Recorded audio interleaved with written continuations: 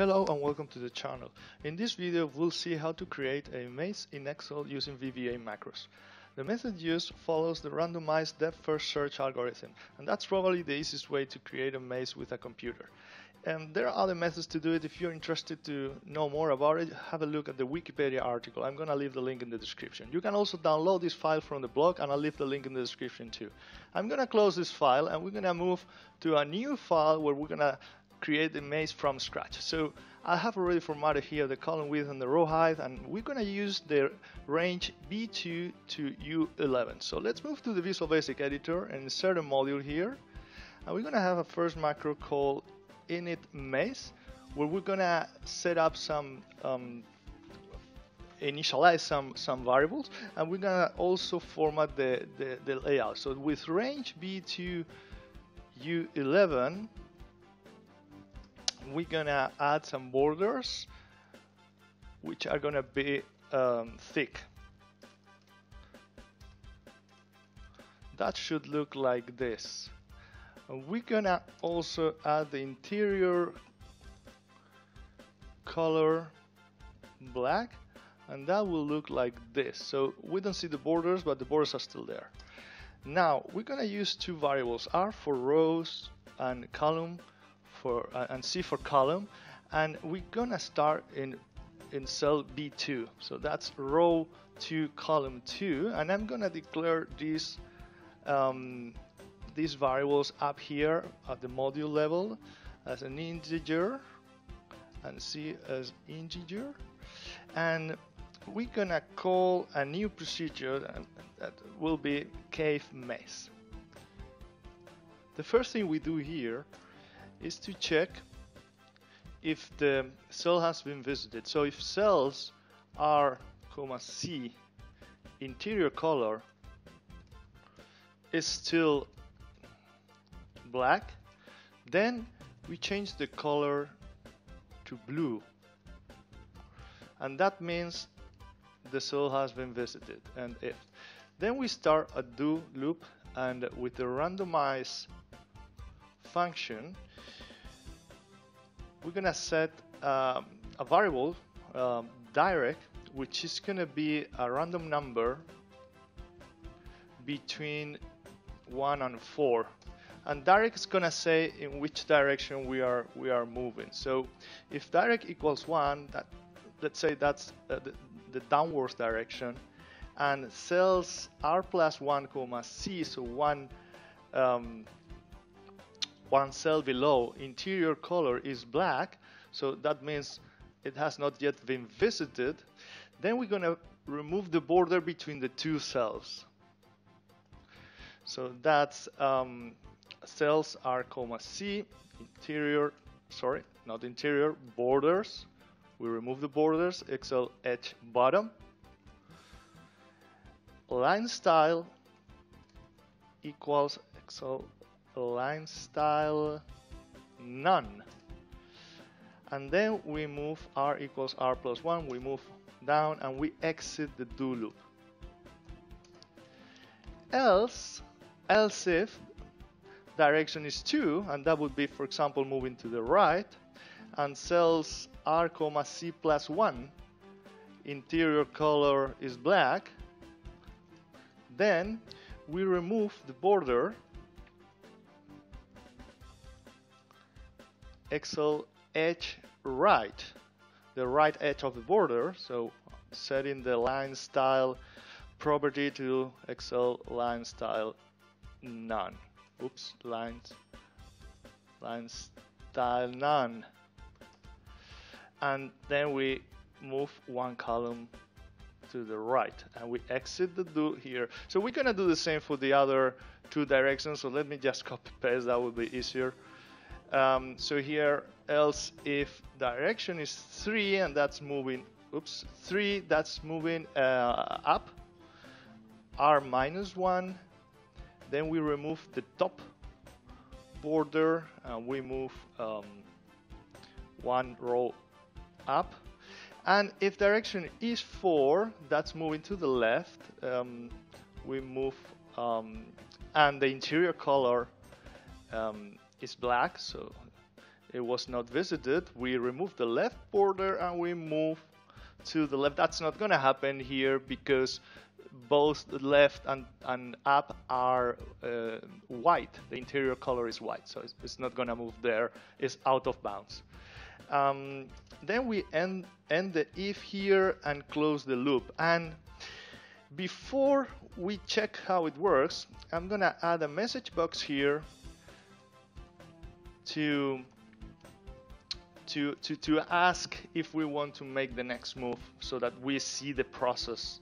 That's just the only purpose of this is to see how it works. So if next move equals VB yes, then we call gave maze. So it's going to start all over from here. Let's play init maze up here. So it starts at B2. Initially it was black, and we changed the color to blue. And that's just a way of noting that the cell has been visited. We could have used numbers like 1 visited, 0 unvisited, or we could add that to a separate sheet so we don't see the process happening, or we could add it to an array. But this method is visual, so we see what's going on. Let's make the next move, and it moves right. It could have moved down or right. It moved right. Now it's moving down. Now it's moving left, and now at this point it will not find any unvisited neighbors. Okay, so I'm gonna click no because it won't exit the loop, right? Because it will not find any. So we need to add here a variable that's gonna be loop count, and loop count is gonna increment by 1, and if loop count is greater than 5 or 9, then we're going to call another routine, which is going to be backtrack, and we exit the sub. We end the if, and we need to initialize the loop count up here, so loop count equals 0. Let's also declare the variable loop count as an integer, and let's indent all this here so it looks a bit better. Okay, and we can also do that. Okay, now this is the last macro, or the last procedure we're gonna use, and that's backtrack. So the first thing we do in backtrack is we change the interior color now to white. So that means the cell has been visited, so that will happen to this cell here. It will not change to blue anymore. It will change directly to white. That means it has been visited and it has been searched all around, and there are no unvisited neighbors. So you need to go back. So that's the backtracker algorithm, right? So how we do that? So we say if cells are +1, that's the first direction. We are going 1 row below. Interior color is not white, so that was not searched all around before. Then, and if cells R, C borders XL edge bottom in this case, so the bottom border has no line, so the line style is none. Then we can actually move 1 row below.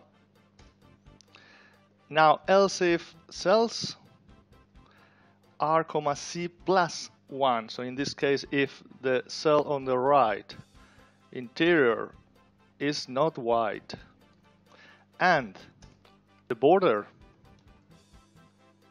so borders XL edge right, there's no border basically, line style X line style none, then then we can move to the right.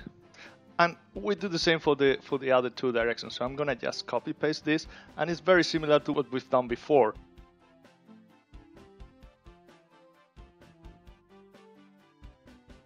And else, it will reach a point where it cannot move anywhere, it cannot move back anywhere, so it will exit the sub, and it's done.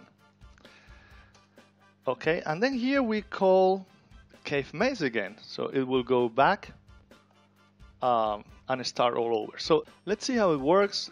Let's play again that here.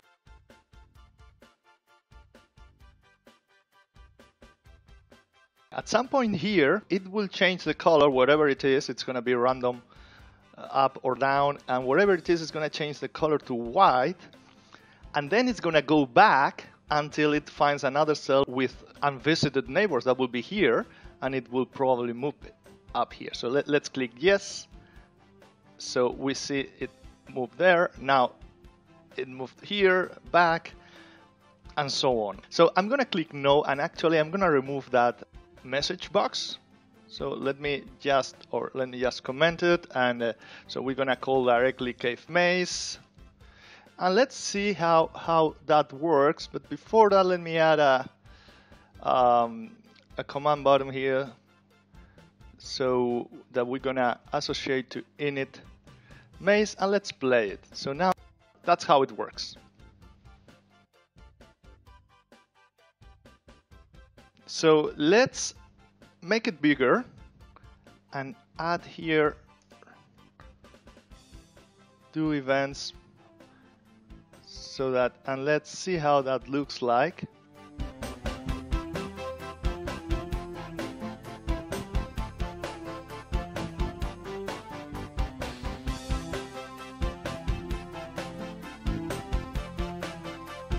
We just need to open the entrance here to the maze, and the exit, for example, down here on the opposite corner, and that's it. That's how we create a maze in Excel using VBA. Thanks for watching.